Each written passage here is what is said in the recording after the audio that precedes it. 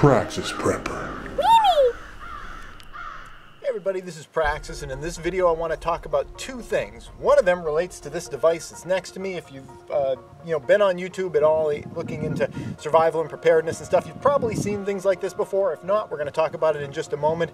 But first I wanted to let you know some news about the Alien Invasion series. Season 2 is starting to be released right now on patreon.com/praxisprepper. If you're a Patreon member supporting me, keeping these videos coming out to everyone, you already have access to the first episode of Season 2. It's there right now. And I want to let you know that the second episode of Season 2 is going to be released within a couple of days. And the reason I'm mentioning that is, to get excited. Let's all get excited about that.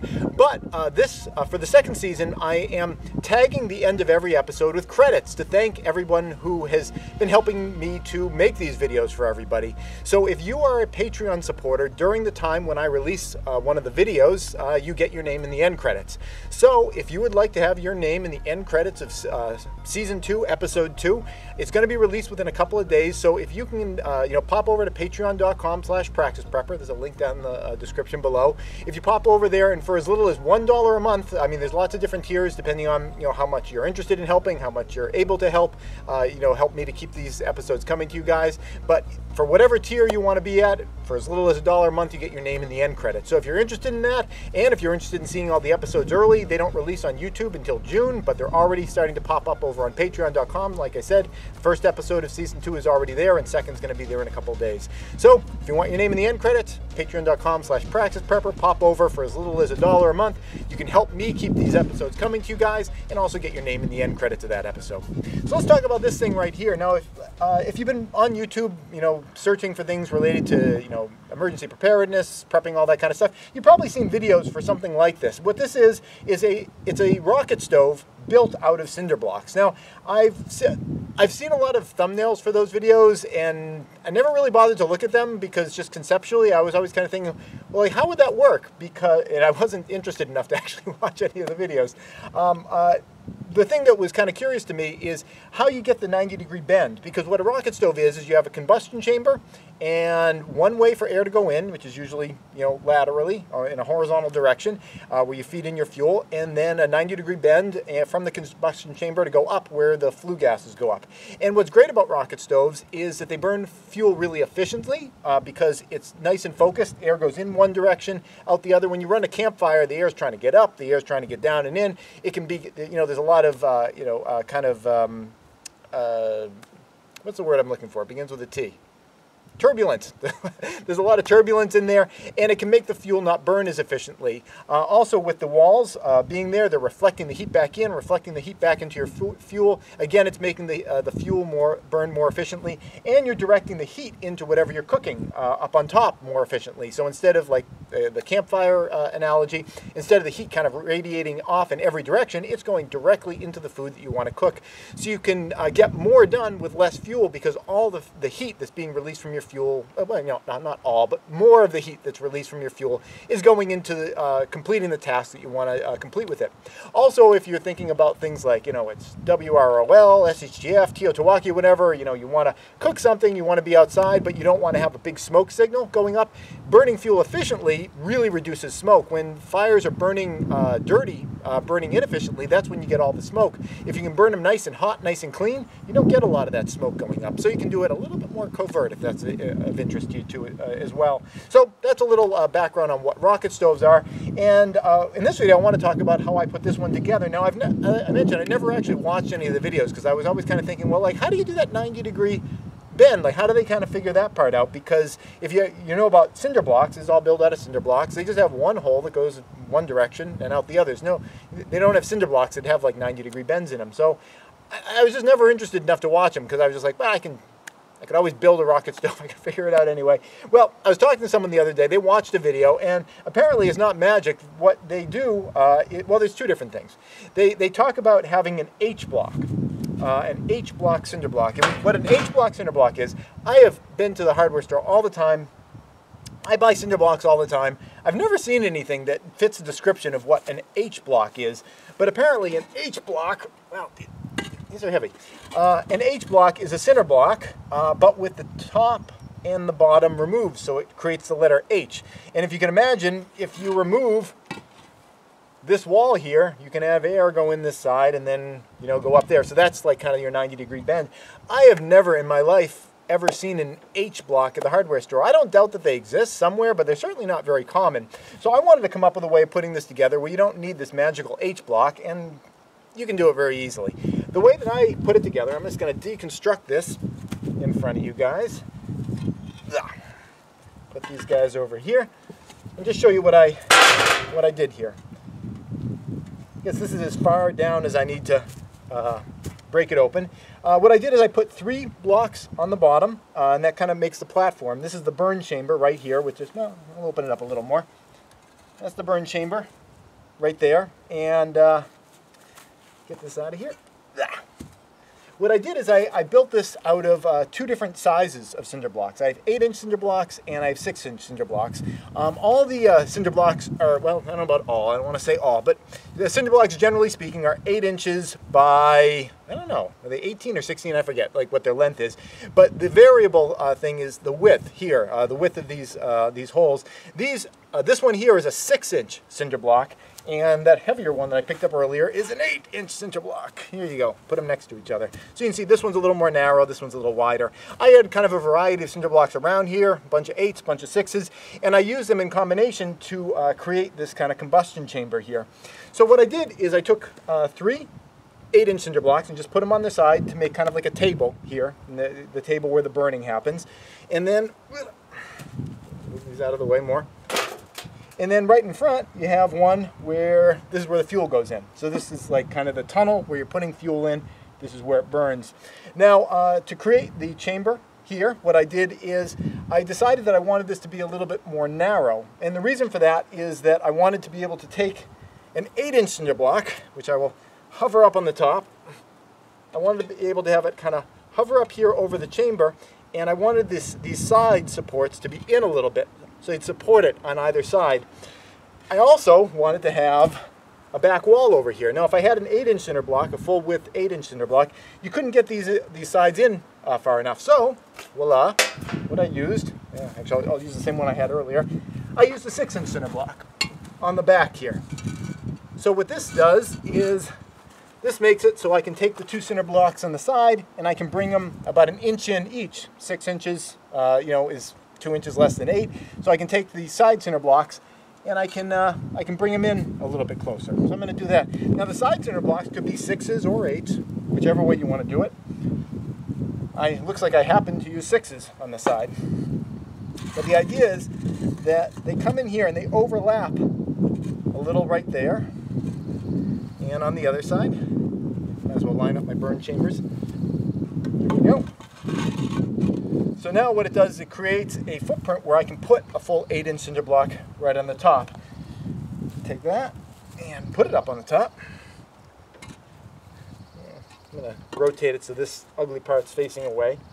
I don't want that horrible looking front facing me. And it just sits right up on the top there. And that way I've got my walls, they're supporting this top brick. And at that point you can kind of stop. And I see a lot of things online when I've seen people build these, that's kind of as far as they go. What I did is I took another cinder block and I put it on top of that. And why did I do that? What does that do? It does a couple things. One is I don't have to lean over as far. If I want to stand in front of it, I don't have to be hunched over because it gets my pots about 8 inches higher. And the other nice thing about it is that the taller you make the chimneys, the more draft you get going through, because as the hot air is going up, it's creating suction, pulling in more air to feed the fire. So if you have a longer chimney, it's creating more of that suction because the air, you know, it gets going in a nice direction. It's going up, up, up, and drawing more air in. I'm sure there's an upper limit where if you made it like up a mile high, at some point the gas cools down, it creates a problem. But having it a little bit taller creates a little bit more of a siphoning effect. So you bring in more air from the front as it pours up the top. The other items that I have that kind of relate to this are just got a grate. And the grate is important, not just because you want to barbecue things on top, but let's say you're going to put a pot on there. If you put a pot on top and there is not a grate there, it's going to create a seal around your hole. In this instance, you have 2 holes at the top, so you can put 2 pots up there. But if I put a pot right here, and it creates a complete seal around this hole, or close to a complete seal, all the gas is just going to go through this one. You're not going to get gas coming up through there. You're not going to get the hot flames and fire licking the bottom of your pot there. So you want to have some kind of a gap so you can have the flue gas and the fire kind of coming out through there. So whether you do it with a grate or just some metal bars or whatever, you need something. I mean, don't do it with wooden sticks, so it won't last very long, but you want something on top so that it'll allow air to come up and around it. The other thing I have here is, well, this is just an old metal tin lid, and I grabbed this because I was heating something up on one of the burners, and I figured why not, like I said before, maximize how much heat is going out through that burner. So I put this on here to kind of minimize how much heat comes out through this hole, so the heat comes out just through one hole. You could also take like a piece of sheet metal. It would work even better if you could kind of slide it underneath so you get like an even better seal. But as long as you got something on there, it'll block some of the gases, and most of them will go up over there. The other thing that I have here, this is just a metal cooking tray, and the reason I have this is so I can leave this out, and if it's raining, I can cover it up.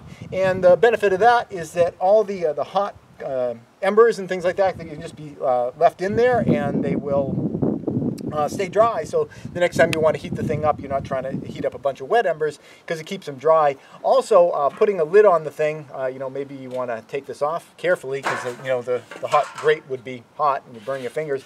If you took this and you put it directly on there and really kind of create a bit of a seal so air doesn't come up there as well.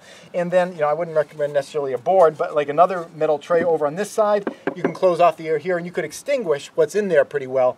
Because when you're done using it, why not, retain as much of those embers in there and have them just kind of get suffocated out. That way, when you want to light it again, it's that much easier. The easiest thing in the world to light, other than I guess like gasoline vapor, is nice, dry, old embers. In fact, whenever I go camping, I oftentimes will bring old embers with me so that the next time I want to start a campfire, I can start a campfire very easily. You can take a match, and you can light an ember and just go from there. It acts like tinder. You can take a magnifying glass. If it's sunny, you can get an ember turning red very easily just with a magnifying glass.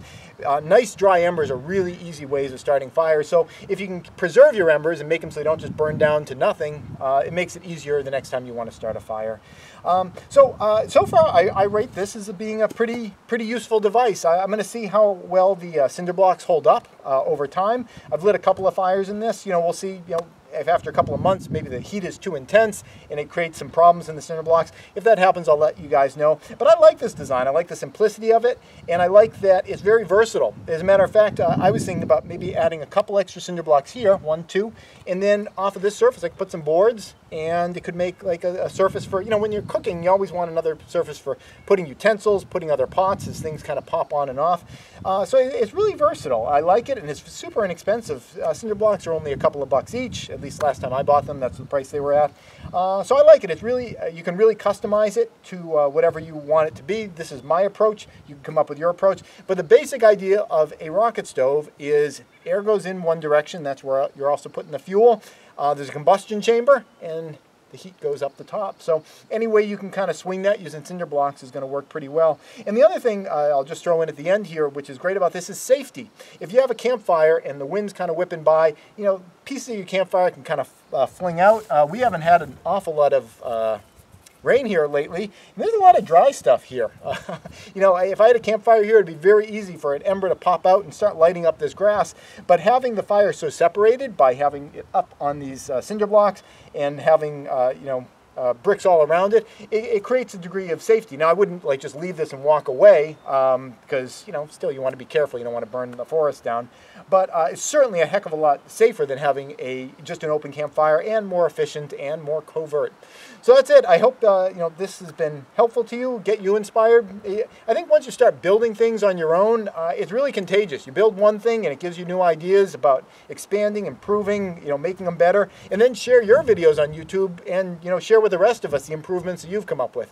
The only one I came up with is 2 cinder blocks on the side and make a table. If you come up with anything more amazing than that, please make sure you let me know either in the comments or make your own video. That's it. And thanks for watching. And if you want to get your name in the end of the Alien Invasion episode 2, patreon.com/praxisprepper. Links down below. Again, as $1 a month, you can join the team and get thanked in all the credits. Thanks for watching. This episode is brought to you in part by Burning Hearth Homestead, a nonprofit that aims to provide seeds, live plants, and education to the community, both local and extended. Plant seeds, plant knowledge, plant the future.